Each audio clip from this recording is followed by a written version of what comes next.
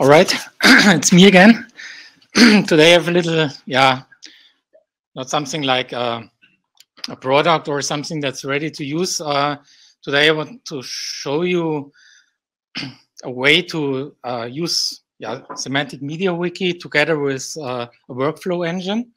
That's a common request we have from our customers.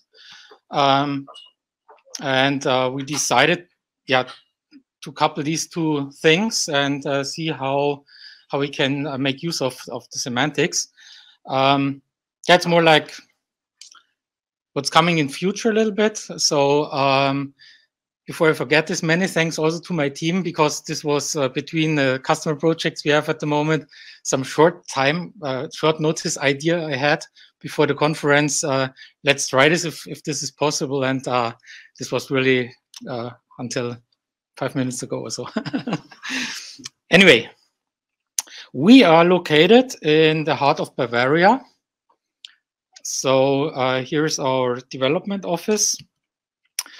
And those who know us know that we are using Semantic MediaWiki for years already. So, but basically we are coming from building knowledge management system and especially management systems. So we try to make information work more productive. Nowadays, you would say this is digital transformation and so on. When we started 13 years ago, so this term was not coined already. So this is some of these buzzwords, but that's basically what we help our customers to streamline their digital work. And part of this, of course, is Semantic MediaWiki with all the beautiful things, all the extensions and so on. And focus our management systems. So like you have companies, they have requirements to document their processes because they have to show that they follow certain rules and have a certain level of quality and so on. So that's the ISO standards and so on. And there are different flavors. So that's where we come from. And we built these management systems in Semantic MediaWiki. So we created product boxes, so to say, because usually customers don't come to us and say, oh, do you have a Semantic MediaWiki where I can do this and that? Sometimes this happens, but usually they say, oh, we found that you do a special smart management system. Looks interesting. So they are looking for, let's say, a QM management system or a management system for IT security and so on. So that's how we approach the market. And during the last 13 years, we collected reusable pieces. That's what we call that was originally the original idea of the company, created something that's called semantic apps. So apps from the idea, like on a smartphone, I have a small thing that just does one thing. And if you go to organizations, you will see that there's always the same patterns. You want to have meeting notes, you want to manage your projects, you want to manage your processes, and so on. And we have these Lego pieces collected. And basically what this is an ontology implemented in Semantic MediaWiki. You have the categories, you have the forms, you have the properties, you have the templates. And that's bundled in such an app. So if you want to have such an app, you get these elements populated into your wiki, and we align them so these work close together, because if you have, let's say, an issue, the issue can be part of a project. The project can be part of a larger management programming. A process can mention a programming and so on. So this is like a network. That's where we come from. And that's why we say, okay, it's not only a digital management system. I mean, you can use any flat wiki without semantics and then just type a lot of text and images. But if you ever was thinking about, okay, I mean, in Germany, that's typical that you say instead of Risikomanager, you have to say Risikomanager asterisk in. So you have this gender kind of stuff. And if you have a large company manual with 1,000 documents, and inside these documents, somewhere randomly Risikomanager, sometimes it's Risikomanager in. So you have to do a massive full text search and replace. Catastrophe. So customers, but our mission is we are building systems, and that's one of our really big goals. Don't repeat yourself. So we try to help our customers if they have some facts about something, like the name of a role in the company,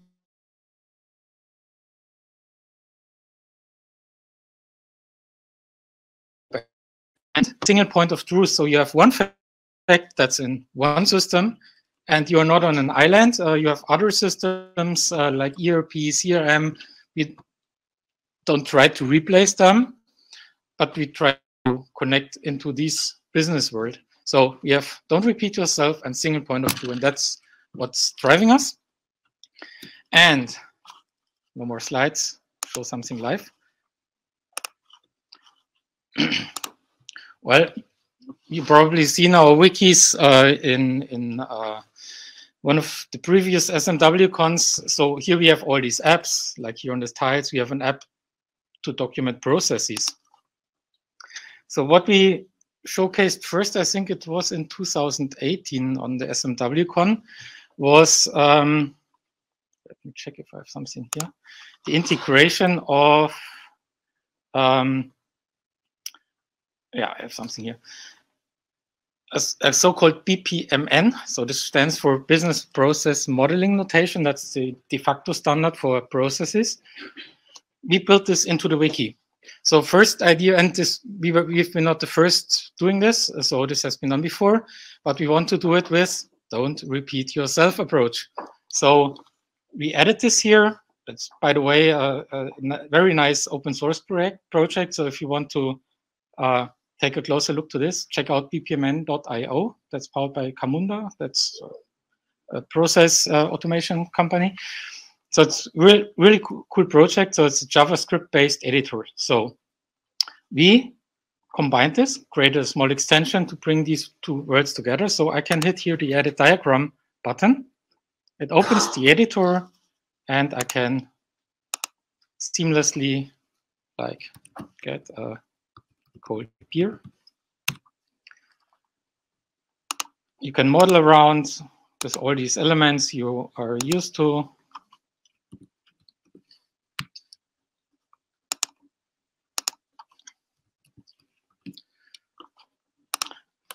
That's not surprising. I mean, that's just JavaScript embedded into MediaWiki. But what we did is we enhanced this BPMN.io a little bit to reuse what we already have in the wiki. For example, you have these swim lanes standing for who's responsible for these tasks here. In this case, that's management. So when I double click here, usually I would get a prompt here and I can simply type in text. If I do a double click here, I get an input here. And this is populated by category, role, category, person, and so on. So here behind is a query that's querying what we have in MediaWiki.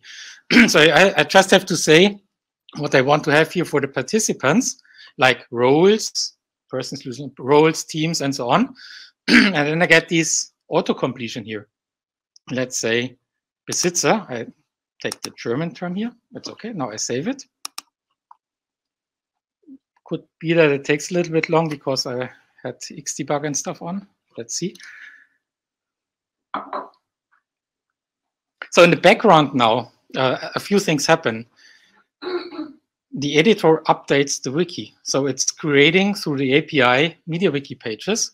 So in this case, I added 2 steps. We will get 2 pages with step 1, step 2.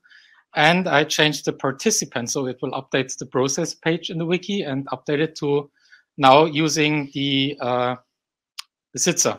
So it takes a little bit. I should have disabled Xdebug before.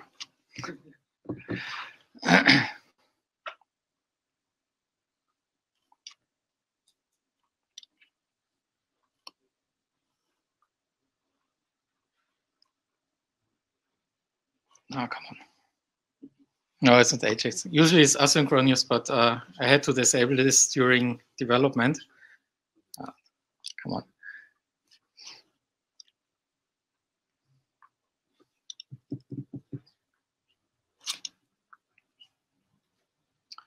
Okay.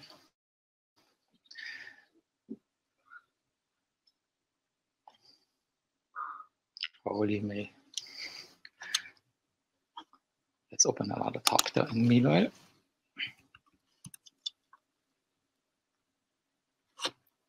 That happens if you do last-minute changes. Okay, now it's finally done. So I have of course, my diagram updated. I got a few steps here. See, there are some doubles. That's the issue I had now. But basically, it's writing into the wiki world. So here I have Besitzer. So that's linked to my role. And if I rename this now, I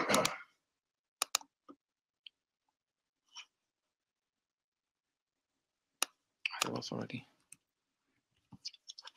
Let's see if this works.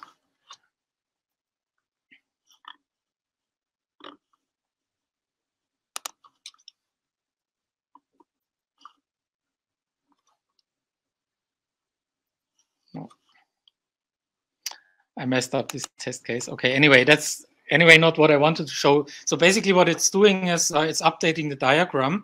So if you change something in the wiki, it's updating the diagram and vice versa. So this is really using the semantics we have already, the annotations we have already, and it's in both directions. So if you change in the editor, it changes in the wiki and vice versa.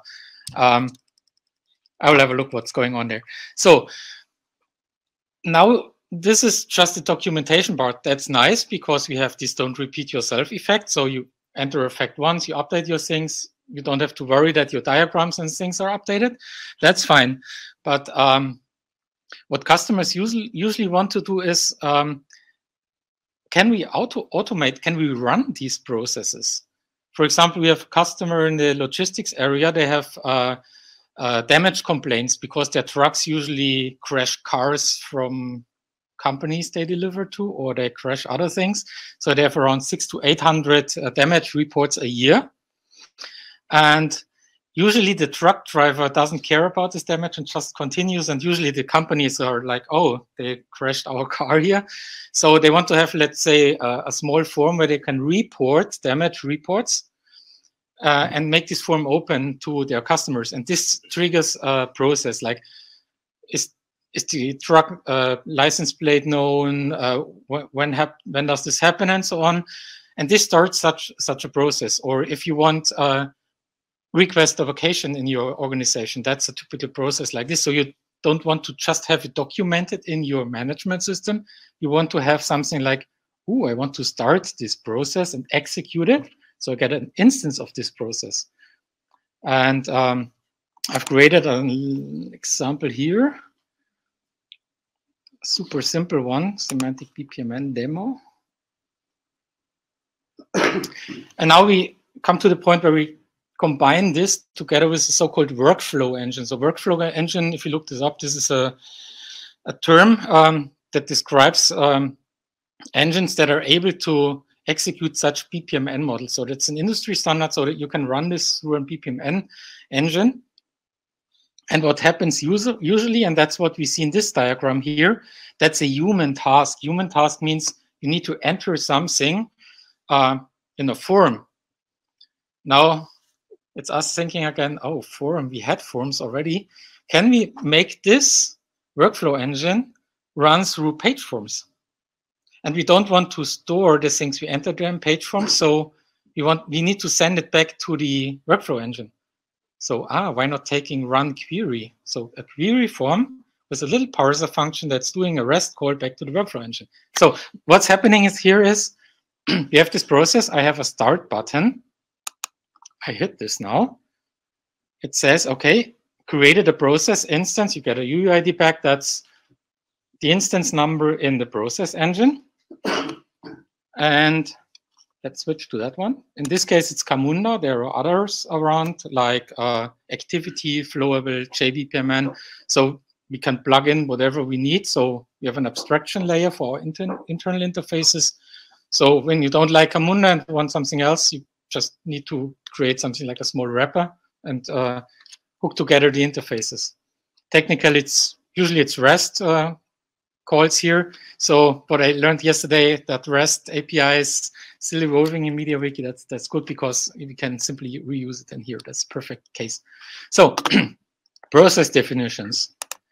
We see here we have our semantic PPMN demo process, and we see that there are 3 running instances. Let's look how this looks like. Here again is our process. So this is now not only in the wiki, it's also deployed to the workflow engine. So you see the same diagram we have in the wiki. So you can move it around between the 2 tools. And you see here these little blue bubbles, which means that there are open tasks. Like we have in total 3 process instances running at the moment. In one of those instances, someone needs to enter the first name. And in 3 cases, it's waiting that someone enters the last name. I mean, that's a nonsense workflow, but I mean, that's what it means here. So let's check this out. This was the one I started now. And it says, okay, there's still nothing. It's empty here. And if I go back to my process, I should see all the tasks that are here open. So I have 3 instances. That's what we see here. This is these 3 instances. I can also add it here. That's, by the way, a transcluded special page, pulling this in from Camunda and just showing it here in the page. And I have my 3+1 tasks. So 3 times last name, 1 time first name. So go here. Hopefully this is, and now we come to the run query page. So here we have a form. And yeah, I can simply enter like Alex, run query. Flip. Completed. Okay, that's here. So this was enter first name.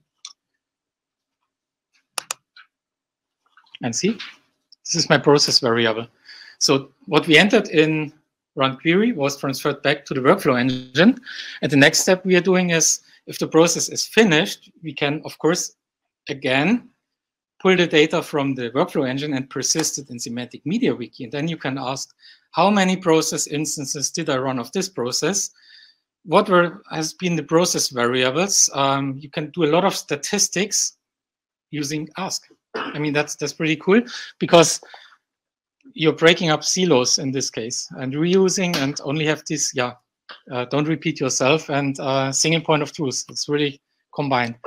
And yeah, you can not only have these human tasks, you can also have so-called service tasks with a little bit of scripting and connectors. For example, you could think of a service task that is doing things in MediaWiki.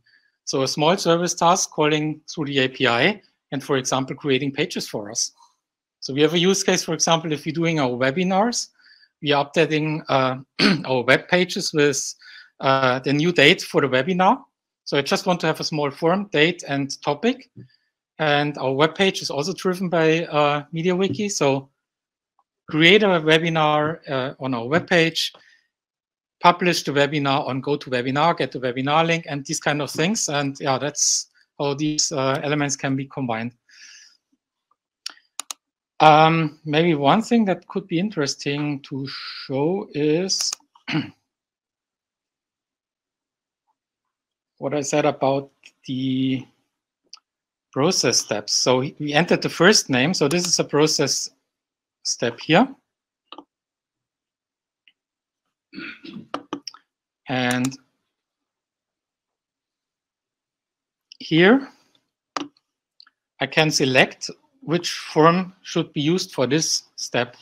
So if I create, let's say, this enter first name form for run query, this is the form and a template, and I want to use it in another business process step, I can just pick it here. So I have like a form for last name and so on. So all the forms that are in the wiki can be used and coupled with the activity. So that's how this works. So I can, let's say, I think it's query test. I can just switch around. And that's basically it. All right. Did I miss something? I don't think so. So that's just to get you an impression what can be done. It's not yet, let's say, something like a product, but that's a typical use case. Customers asking us for help, can we combine this or can you automate this? And then you have some kind of a project. So this is depending on the customer's needs. So this is not an out-of-the-box solution, but depending on what they want to do. And it's with a little bit of coding, but there's not much coding in it. So it's not something like a low-code platform, but it's almost there. So with only little effort, you can create these forms. We have also tools to auto-create these things. So for us, it's simple to create a query form like this, and not much left. If you need to talk to other systems with service tasks, I mean, it's just a matter of talking to the interfaces that are available, and that's basically it. Alrighty, so I hope you got the idea. Hey, we have 10 minutes left. Awesome. Yeah, open to questions. Yeah, that's impossible. Too fast. All right. For me, it's very interesting use case, but how you handle other way around. You need a very detailed roles and rights management for building the process, because maybe sometime is allowed to enter first name and sometimes other people are allowed to use enter last name. How you handle this? Okay, in this case, the wiki is configured completely open, and we have, let's say, two stages, so three stages. So the first is have a complete open wiki, and that's what we recommend for our customers. Really, don't be afraid, because you're in a closed world with known users. No one usually messes around. I mean, that's a relic from the good old times where everyone has his a folder on the disk drives, and that's the folder for management, and that's the folder. Of course, I mean, if it comes, for example, for personal data, HR data, well, you would not probably store this in a wiki. But anyway, to answer your question, second stage, using approved revisions together with semantic approved revisions. That's for us always a pair. You can enable this so that only people with approval rights can change these process pages. And we have a third layer that's required for customers from the medical area. So if you have FDA involved, for example, for your medical stuff, there is a huge approval process, and you have to have digital signatures and so on. And we have, let's say, a multi-stage process where you can say, who's the author of a page, who's allowed to review it, who's allowed to approve it. And this is 3 steps. But at the end, if you follow these steps, there's an approval. And the special thing about this is that if you're already logged in as a wiki user, it needs to ask you again for your credentials to be recognized as digital signatures. That's important. So even if you're logged in already, it needs to ask you again. That's the trick you need to do. Otherwise, it's not sufficient to comply to all the rules. So that's the 3 levels we have. But approved refs is really key for this. That's how we usually use it. Yeah. So, I do have a question. Shall we go to? Do you need to go to micro? Or? Otherwise, I need to repeat everything. You are right. I have a question. So, what is the page the person is on when that has to follow the process? That's not this one, is it? Or that's the process engine page. No, the process engine page is in the background. It's in the background. So this is like our navigation tool. So what if you so there are no tasks, but you can in the process you can see, well, here we need the first name. So I think when Charlie looks at this, he says, well, just click on the thing here, and then you want the pop-up menu to enter the first name, and then close it, and you're done. Yeah, that's what we have here. Maybe we missed this. So the open tasks are mentioned here. Of course, I just dropped it here. You can combine this, and at the moment there is no assignee. So the workflow engines usually open up a task in a queue, And if you're a member of a team, you can claim a task. Like, okay, you have a help desk, for example. I claim this task, and then I take care. If I'm out of office, I put it back in the queue, and someone else continues this. And what we plan to do is, maybe that's your question, how to inform someone that there is a task. And what we want to do is use Echo and create an Echo item. So you see here a pop-up because, let's say, I'm a member of this group responsible to fulfill the task. Then I see here a little message like, there is a new task for your team, and then you can claim it from there. Because the good thing is here in Echo, you see it here in the wiki, but depending on how you configured Echo, you get additionally an email. Yes. So then this is really a round trip kind of thing. Nice. And that's simple to do, to just, I mean, get the feedback from the workflow engine and do a little, that's a few lines of code to add an Echo node here. Well, I like that. Yeah, but the question was more about the usability, because you had to go to a different form to enter, just to enter the name. So it was a very small step. Yeah, that's a query for. Yeah, where would you expect the? Well, here, if you just click on. Oh yeah, I mean you can just open this up in a pop-up and then show like it. that. Yeah, sure. I mean that was really just hacked together. There's not much love in the workflow. That's right. I mean you can just combine this here, and for example the visualization, like how many open tasks you have, this can also be added here. So of course I mean what you have as data can be shown. Yeah, sure. Okay. I like this. Mike? Simon. Oh, now comes the crazy questions. Really great. And so maybe two questions, maybe the shorter one first. So in science, we also have a lot of so there are a lot of tasks that do not involve humans, like analyze data, transfer data in other format, create a plot, apply AI, all this stuff. So is this, I think it's not restricted. So can you also trigger any bot scripts in the background? Yeah, sure. The user has control. So because so you go in a lab, you make measurements with a particular device, and if you have the information what kind of data is created, maybe it's also possible to suggest fitting processing tasks. Not any, because there may be thousands, but yes, do you also consider using semantics to combine steps? I mean, if you put on a name and another name, that's maybe have this one. I mean, you can extend the BPMN, but for example,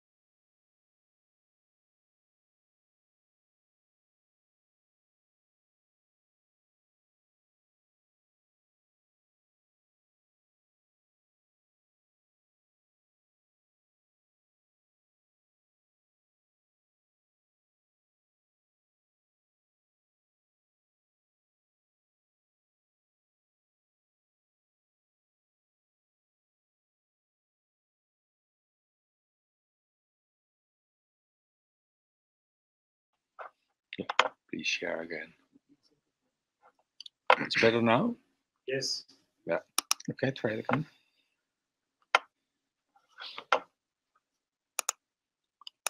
Now the time is over. Yeah. So it's yeah. Okay. Yeah, I mean that's a really good question, because I mean BPMN.io is really open, so you can customize it. So we have, for example, these things and link this to wiki pages. So that's a customization. See, this is an add-on. We just save this as an attribute in the XML. That's the format BPMN stuff is stored in. And here we have, for example, the call activity, and here you can pull other processes that are already there. So you can customize it in that way. You can create your own shapes here, but in general, the BPMN.io shapes, or the BPMN shapes, they have different standard flavors, like a user task, and that what you're talking about is a so-called service task. And here you just need to deploy some custom code. Like if you want to call a REST interface and pass some of your process variables, that's pretty easy. That's a few lines of, or it's a script task. In this case, it's even easier. You can just pass this, make a small REST call, and then pass it to your application. You can have receiving tasks that are things that are waiting for something to happen. You can, if you have more complex setups, we usually put a message broker in between. So don't couple all REST to REST APIs, because then you get a huge mesh of API calls, but create a message bus in between. And then you have to think about a protocol, not a technical one, that's MQTT or AMQP, but the payload you want to transfer. Yeah. Like, as you said, JSON, I would use JSON and then put it into a message and then.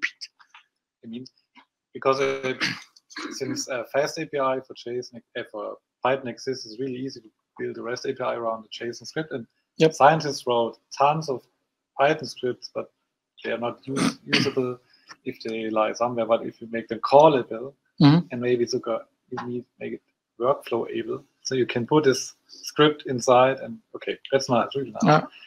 And how is the data structure? Yeah, so you have a process.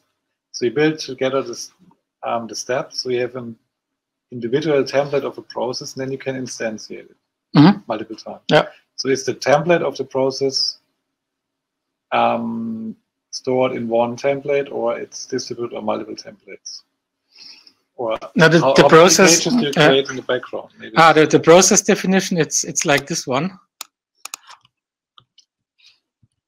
This is one process. That's basically the XML. That's what the workflow engine understands. But of course, we link to other things we have in the wiki. So if we, for example, use in the participant swim lane a role, there's a page for the role. If we link to another process, that's another process page. If we have an activity, that's a process step page. So if you want to, let's say, persist all the pieces that makes up a process, it's multiple pages in the wiki. But for the automation part, it's just that element that's needed. So here it's in clear text then, for example, the participant. That's not just a link in the wiki, so that's so that's like kind of the template of one step. And if you instantiate it and fill it with data, where's that stored? The data is at the moment stored in the workflow engine. Okay.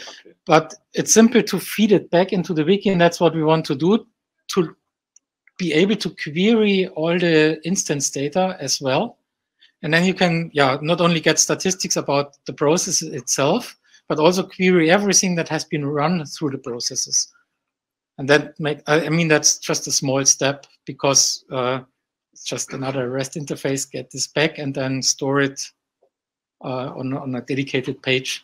So you will probably end up with, let's say, process, and then here an instance ID, and every instance ID gets this, or we use slots in future. So put the data in slots and instead of separate subpages. Yeah, really nice. Because the workflow I show was just clicking the right forms in the right order. but that would be guided the user even more. It's really, yeah, Yep. great. Thanks, So Sam. the slots are a nice bridge to what's going to happen after lunch, but lunch first. Thank you. Thanks.